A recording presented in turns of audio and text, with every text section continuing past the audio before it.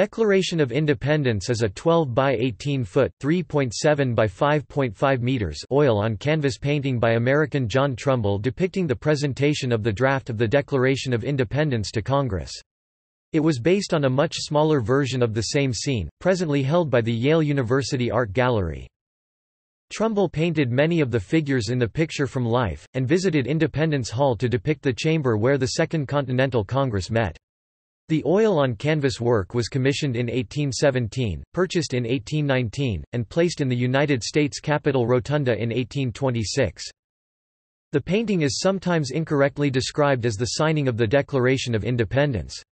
The painting shows the five-man drafting committee presenting their draft of the Declaration to the Congress, an event that took place on June 28, 1776, and not the signing of the document, which took place later. The painting shows 42 of the 56 signers of the Declaration. Trumbull originally intended to include all 56 signers but was unable to obtain likenesses for all of them. He also depicted several participants in the debate who did not sign the document, including John Dickinson, who declined to sign.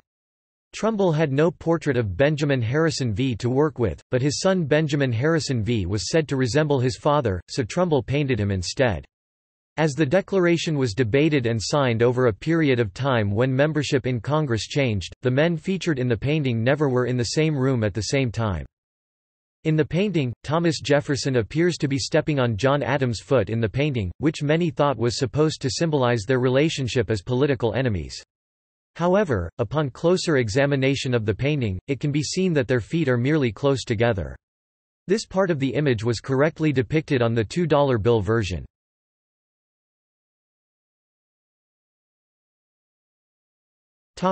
Key to historical figures depicted in the painting. The following key to the figures in the painting follows the numbering used by the U.S. government publication, Art of the Capitol, in the illustration of the key shown in this section, but provides a different, hopefully clearer, description of which figure is where in the painting, so numbers are not entirely in order. Key to figures in each group, listed from left to right. 4 men seated on the far left. 1. George Wythe. 2. William Whipple. 3. Josiah Bartlett. 5. Thomas Lynch, Jr., seated at the table on the left. 4. Benjamin Harrison, seated together to the right of Harrison and in front of the standing figures. 6. Richard Henry Lee. 7. Samuel Adams.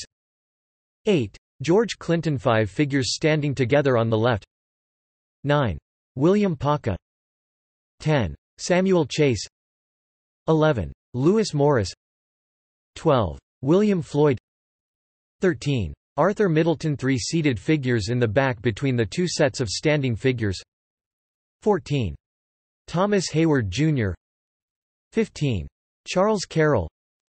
16. George Walton. Set of 3 figures standing together in the back. 23.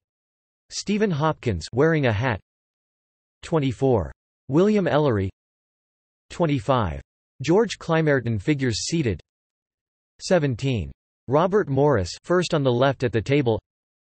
18. Thomas Willing. 19. Benjamin Rush. 20. Elbridge Gerry. 21. Robert Treat Paine.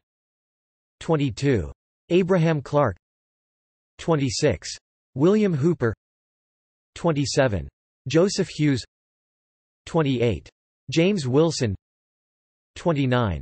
Francis Hopkinson. 5 figures standing in front, the Committee of 5. 30. John Adams. 31. Roger Sherman. 32. Robert R. Livingston. 33. Thomas Jefferson. 34.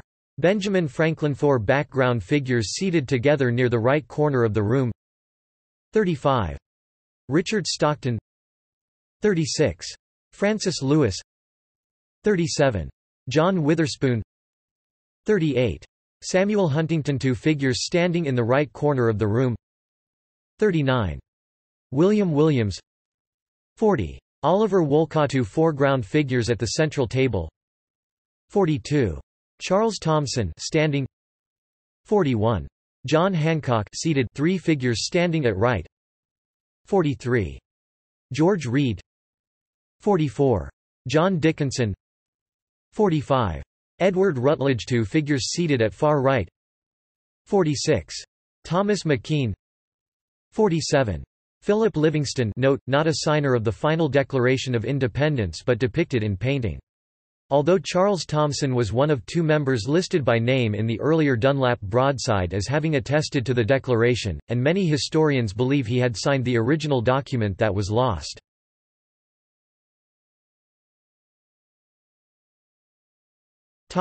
Unpainted signers. There were 14 signers of the Declaration who did not appear in the painting. Matthew Thornton, New Hampshire. John Hart, New Jersey. John Morton, Pennsylvania. James Smith, Pennsylvania. George Taylor, Pennsylvania. George Ross, Pennsylvania. Caesar Rodney, Delaware. Thomas Stone, Maryland. Thomas Nelson, Jr. Virginia. Francis Lightfoot Lee, Virginia. Carter Braxton, Virginia. John Penn, North Carolina. Button Gwinnett, Georgia. Lyman Hall, Georgia. Topic: On U.S. currency and postage stamps. Trumbull's Declaration of Independence signing scene painting has been depicted several times on United States currency and postage stamps. It was first used on the reverse side of the $100 national bank note that was issued in 1863. The depiction was engraved by Frederick Gersh of the American Bank Note Company. The same steel engraving was used on the 24 stamp issued 6 years later as part of the 1869 pictorial series of definitive U.S. postage stamps. Trumbull's painting is presently depicted on the reverse of the $2 bill. Featured in it are 40 of the 47 figures from Trumbull's painting. Cut out from the scene are, the farthest 4 figures on the left, George Wythe, William Whipple, Josiah Bartlett, and Thomas Lynch, Jr., the farthest 2 figures on the right, Thomas McKean and Philip Livingston, and one of 3 figures seated in the left rear, George Walton. Additionally, 2 unrecognized figures were added, one in between Samuel Chase and Lewis Morris and another between James Wilson and Francis Hopkinson, bringing the total number of figures shown in this presentation scene to 42.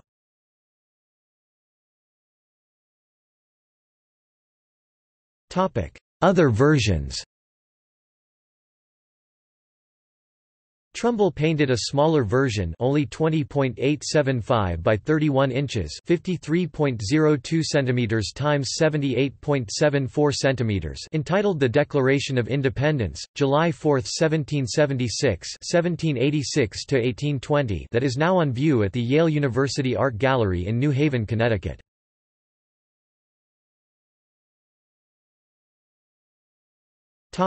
See also: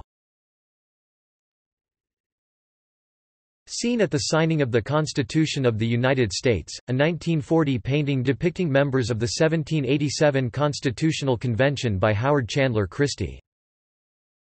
SYNG inkstand, pictured in the painting.